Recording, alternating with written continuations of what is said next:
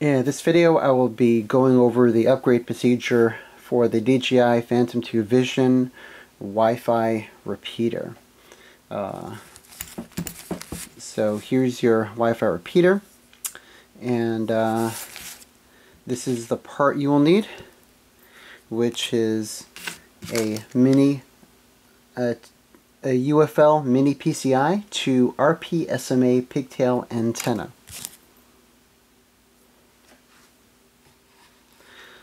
Zoom in a little bit.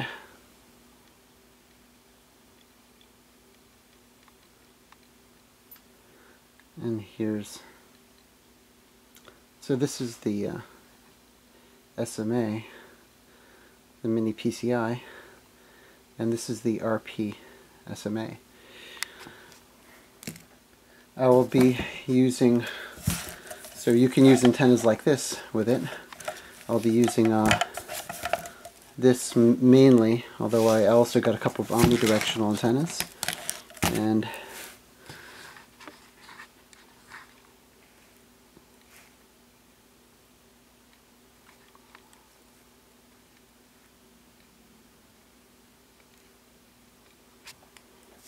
so as you see, it screws right in.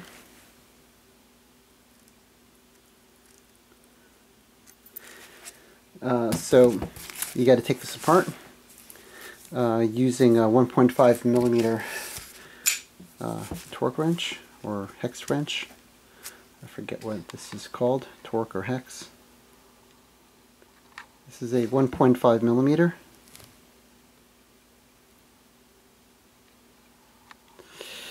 Sorry about the blurriness there.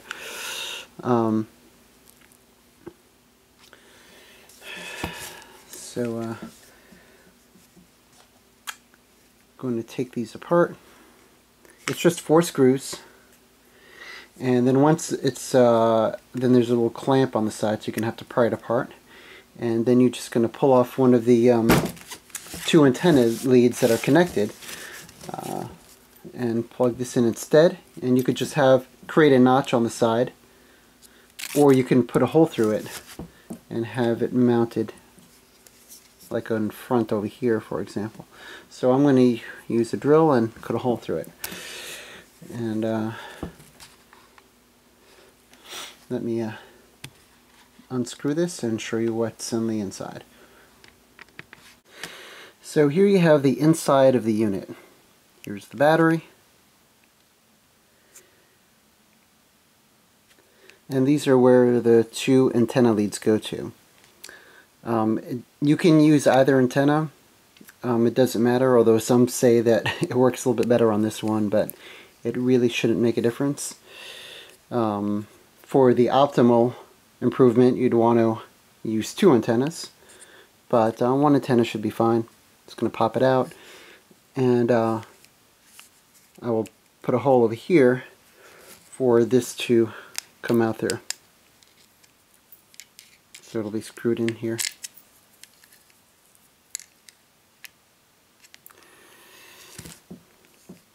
And getting the cover off is a little bit of a trick, as you can pull either side here, but there's actually clips in the middle, here and here.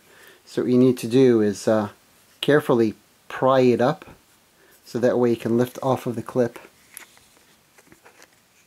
that's holding it in, because the clip holds into this piece here and on the bottom. So you need to lift it up enough so that way this clip goes over it so it can release the back cover. And you could remove this whole PC board if you're concerned about possibly damaging the board while you're drilling. If you did want to go the drilling route, just take these 4 screws out. 1, 2, 3, 4, and this will lift out, revealing the internal antennas in there.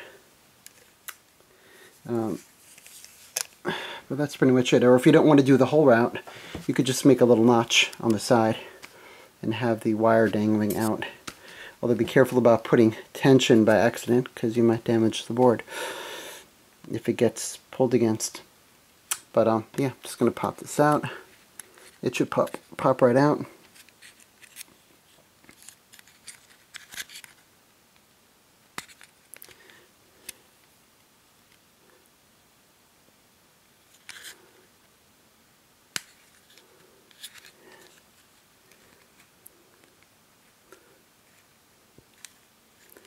Yep, there we go. And then I just connect my own wire. I'll be back after I've put the hole in and have it all ready. Alright, so let me show you where I am with this. I used my Dremel with this cutting blade. Started from the inside at a low RPM so I could keep it stable and it won't go out of control. Of course, I wore some goggles just in case. I put tape over the inside so it wouldn't spray all over the place. I put some painter's tape on it, and this is my result. I have a hole, and here's the connector. Goes right through. As you see, I'm hoping that I have enough. I'm hoping that I did this low enough so that way the screw end here doesn't get in the way of the cap here. If I didn't do it low enough, I might need to adjust the hole down a bit more, but came out pretty good. It took a little while to do it because I did it very slowly. I could have gotten to the size a little quicker if I did an outline first using a marker, but I decided I didn't feel like doing that. I just did it slowly. So now what I'm going to do here is unscrew this.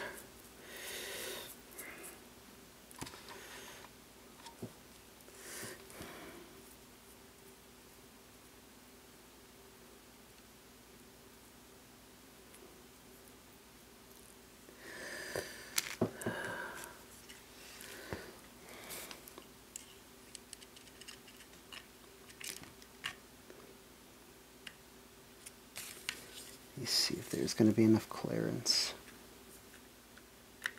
Yeah, I think there's enough clearance here.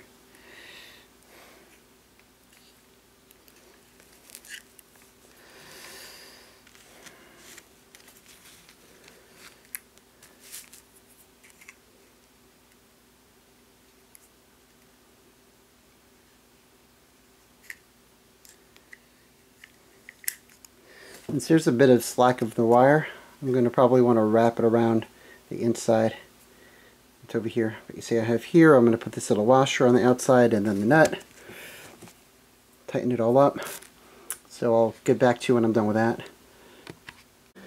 Alright, here it is.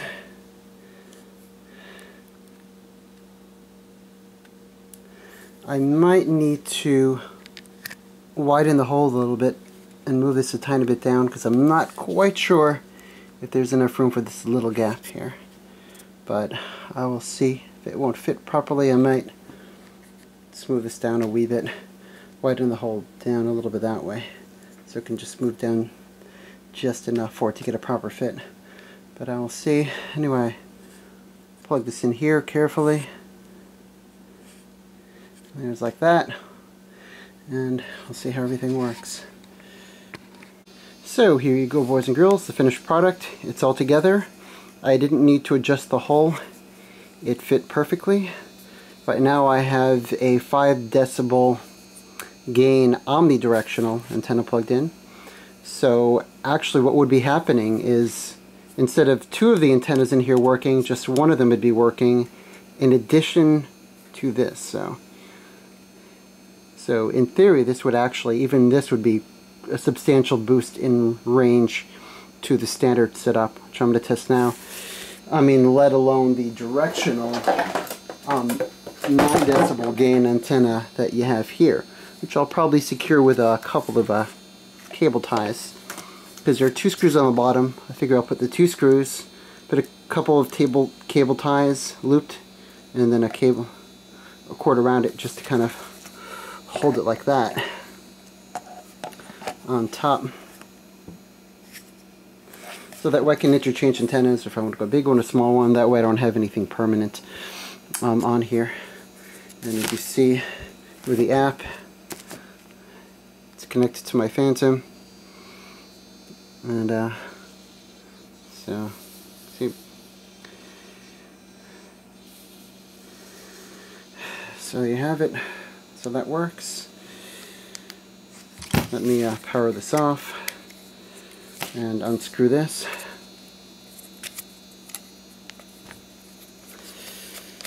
Now I may also upgrade my transmitter antenna as well using the same piece, because I have two of these and it uses the same type of connector.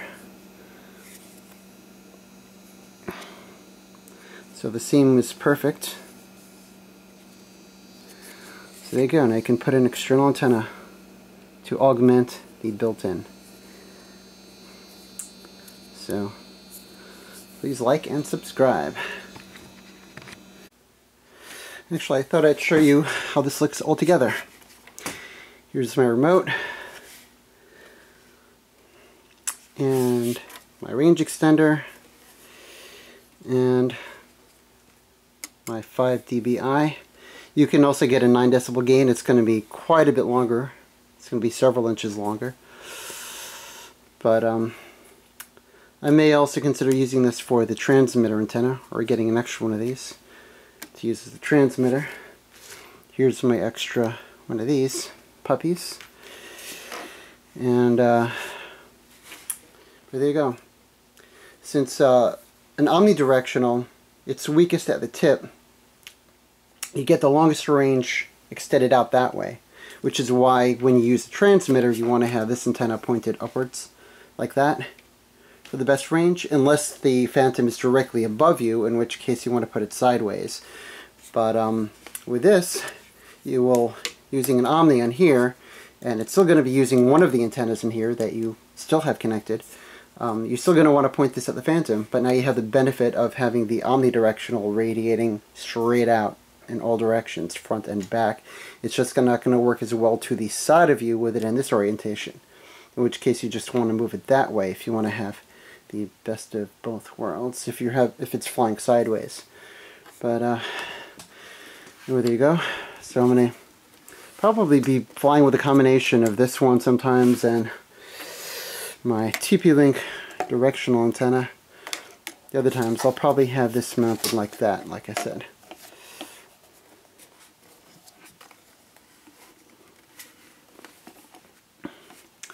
I'll try and do that. So, and if you're wondering about where I did these labels, this is from my brother P-Touch label maker. And so I have NASA mode, and these are all the modes I have unlocked with NASA. And I just use a Sharpie to highlight these. Alright, anyway, that's it. Please like and subscribe. Tomorrow I'm going to be flying and doing some range tests to see how this augments the standard antenna. Thank you for watching.